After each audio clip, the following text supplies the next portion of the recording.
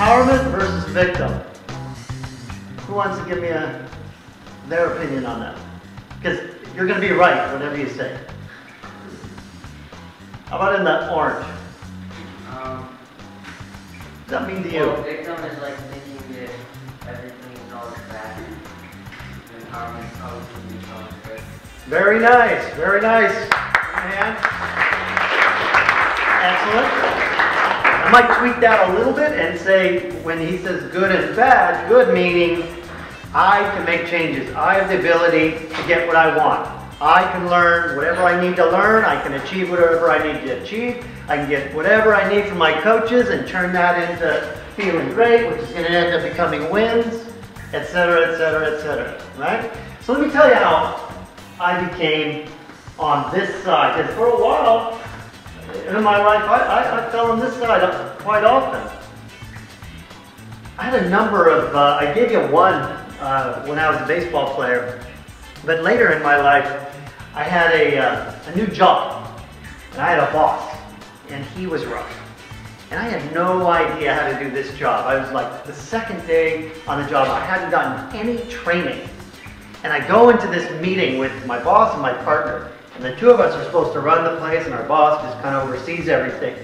And we go into our first meeting, and I got my notebook, and I'm ready to, and I'm taking notes. He's saying, you guys need to do this, and you need to do that, and this needs to be done by tomorrow, and this needs to be done by yesterday, so you're already behind on that. I just showed up, right? This stuff that's been happening for months, and then he's telling me I gotta do this.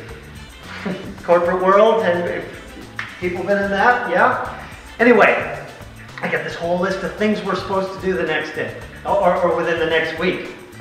And I have no clue. It's all Chinese to me. So I go to my partner and I say, so how do we do this? How do we do this? He goes, I don't know. Well, what about this one? And he goes, we'll be fine on that one. Well, what about this next one? He says, well, I'm not sure about that, but you know, I'm not too worried about it. That guy ended up getting fired about a year later. And he's the guy who's supposed to train me. So I go, well, I can't afford to just blow this stuff off like he's doing. So I go knock on my boss's door. It was like an hour after the meeting, and I say, hey boss, he's like this at his computer, and I'm over there. And he's just typing away on his computer. He's not even looking at me, and I'm saying, so boss, you told me we need to do this, and we need to do that, and we need to do this, and I don't know how to do that, and can you give me some help on where I can find the answers to do this and that? And I'm just going on and on and on. He's not saying anything, so I just keep talking. I'm not sure what to do, blah, blah, blah. And finally, he goes like this. I'm real busy. Figure it out. And I go. Walk out of his office like that. I can't afford to lose this job. I've got to do this. I've got kids. I've got a mortgage. So I get in my office and I stare at the wall for a while and what did I get myself into? This is going to be the guy I worked for who knows how long. And then it just clicked. And I went from here to there. And I just started dialing the phone for answers. I just started asking anybody, who can help me with this? Who can help me with that? Do you know anybody who knows somebody who might know how to do this? And I just never stopped going until I got the answers and just started digging in. And ever since then, I say to myself all the time, and I actually feel it because in the beginning I just faked and pretended. And now my mantra is, I'll figure it out. And that's how I am able to believe in myself. I can figure it out.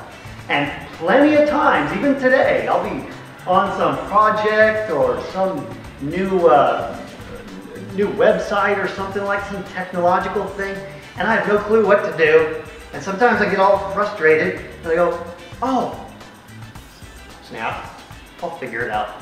And that just sticks with me everywhere I go. Go to sportsmentaltoughness.com to get your free video training and guided visualization MP3 on how to perform under pressure. I'm Sigl, the Mental Toughness Trainer.